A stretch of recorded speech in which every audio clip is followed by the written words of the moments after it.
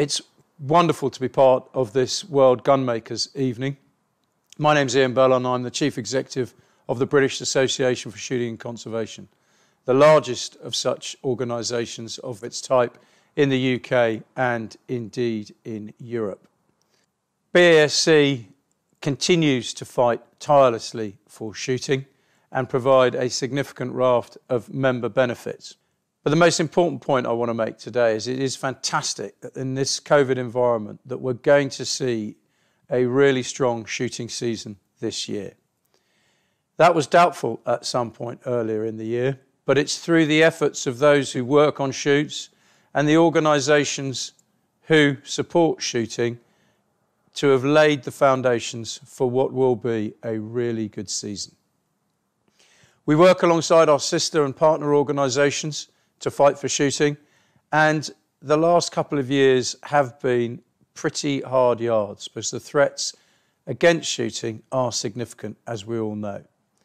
So there is a spotlight upon us at the moment, which is one of the reasons why BASC has launched its Legal Fighting Fund, a fund in excess of £1 million, in order to both proactively fight unfair and unjustified restrictions, and secondly, to fight legal challenges from organisations such as Wild Justice, who we all know have a particular agenda that is not balanced, is not sensibly fought, and is, in our view, extremist in many areas.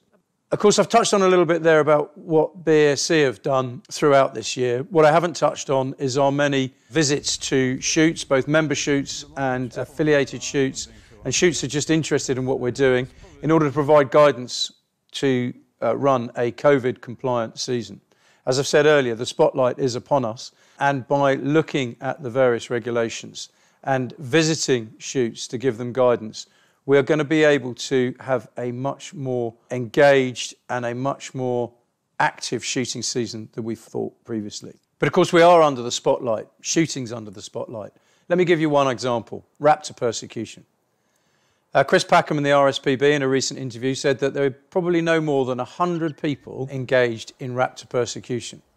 Now that is a really tiny proportion of the shooting community.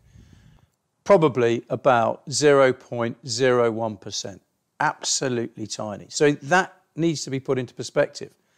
But equally, the shooting community need to realise that where this is still happening, this is really damaging us.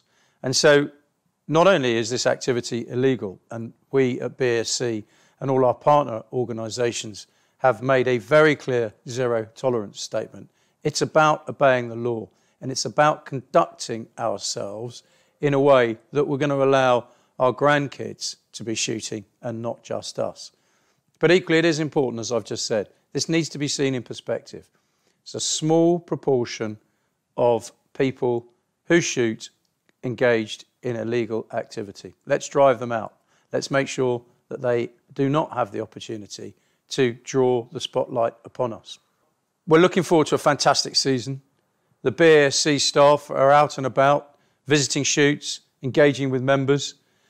The office-based teams are working hard on wild justice challenges, engaged with government in terms of licensing fees, consents for wildfowling, judicial reviews, as I've touched on, and also the whole general licence piece, which is still yet to come to fruition. So busy time for us, but an interesting and challenging time, and I look forward to seeing some of you either virtually or face-to-face out around the shooting bazaars. Thanks very much.